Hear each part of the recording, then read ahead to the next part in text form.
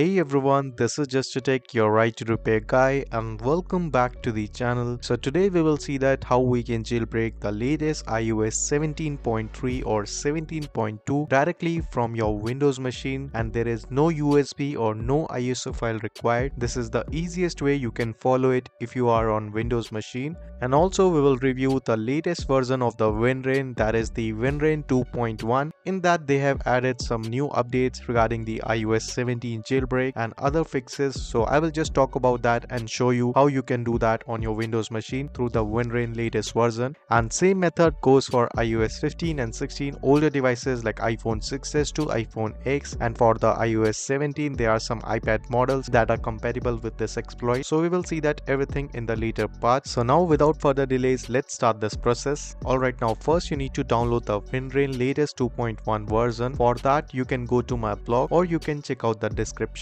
link. Next you will get on this page. Here you can see all the WinRa1n previous version and the latest version are available. So you can see that this is the latest 2.1 version. You can just right click and download it. I've already downloaded this version on my desktop. Next you will get some other information like what are the changes in this new version, and the latest changelog is Palera1n rootless mode now compatible up to the iOS 17. So they have added the support of the Palera1n latest branch, that is the version 2.0.0 beta 8 that we call the dusk version. And also you will get the customizable RAM disk option so that you can insert your custom RAM disk file, and also some fixes for the AMD CPUs and the drivers with a USB TK as a backend. Also now you can directly start the jailbreak in the DFU mode, so no need to put in the normal mode. And also they have removed the support for A6 32-bit chipset SoC devices that working on the ARM7 architecture like iPhone 5, 5C and iPad 4th generation. So these are all the changelog in the latest 2.1 version. There's some older version also available in this link, that is the 1.1, 1.0, 2.0. So you can check the older version changelog also. I've uploaded all the screenshots of the changelog, as some devices like some older one are still more compatible and working good with the older version. And also one recommended settings, if you're using WinRa1n or any other RAM disk software, make sure you disable your Windows driver enforcement settings so that you can easily install the third-party drivers. I've already discussed how you can disable that in my previous older videos of the WinRa1n, or you can just go to my blog, you will get the dedicated article, or you can just Google it. There are lots of information available for the same topic.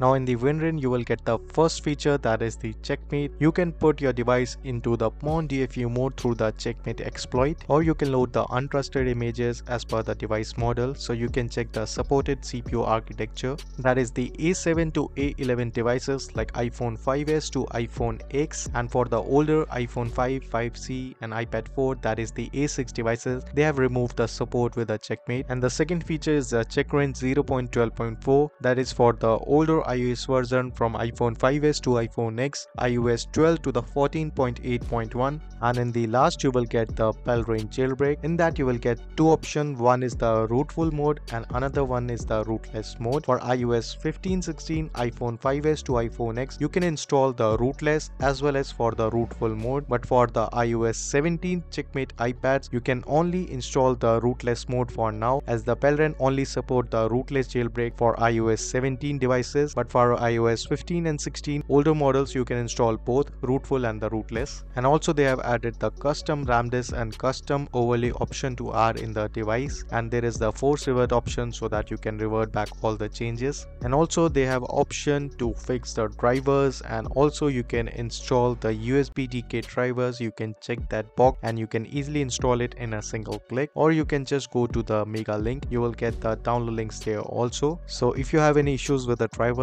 you can select that option and you can proceed for the jailbreak. So now I got this iPad 6th generation that is running on the latest iOS 17.3 or 17.2. Both are supported. So let me just connect it first, and if it asks for the trust, hit on that. Now on the Palera1n option on the tool, you will see by default it is selected the rootless jailbreak. That means iOS 17 only support the rootless mode. You cannot select the rootful mode with iOS 17, but if you connect the iOS 16 14 or 15 iPhone 6s to iPhone X devices, you can select both the mode, that is the rootless mode as well as for the rootful mode. I have already made the video on the rootful mode as well as for the rootless mode for older iOS 15 and 16 devices, so you can check it on my channel. But for now I will show you the iOS 17 rootless mode, so I will just connect it again. After that you can proceed next, and if you face any drivers issue, you can click on the fix drivers option and take the USB DK drivers, and after that you will see your iPad will go into the recovery mode. So just wait for that screen. So the next thing, you need to put your iPads or iPhones into the DFU mode, and if you don't know about the DFU mode instruction, you can check it on the screen. Tool will help you to connect with the button combination, so just press accordingly, and after that you will see the jailbreak process has been started. So do not disconnect your device, wait for it to get complete, and if you face any issues, just reboot your device and restart the process. Checkbox the USB DK driver option and fix the drivers, and then you can proceed and it will surely work. Now in the booting and checking stage, you will see your device will be on with the Apple logo, and you will see the CheckM8 exploit and Pongo OS running on your device. So now it's the final stage, now it's done. Now you can close the WinRa1n tool and your device will take a reboot again. So let's see.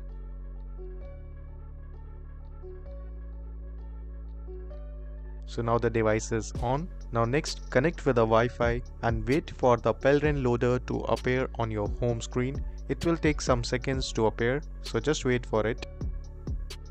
Now it's here. Now tap on it. Now you will see it's a loader, and the type of the jailbreak is the rootless, and you can see other information on your right side. On the left side you will see the default package manager that comes with a Celio and Zebra. You can install according to your need. So I will select the Celio.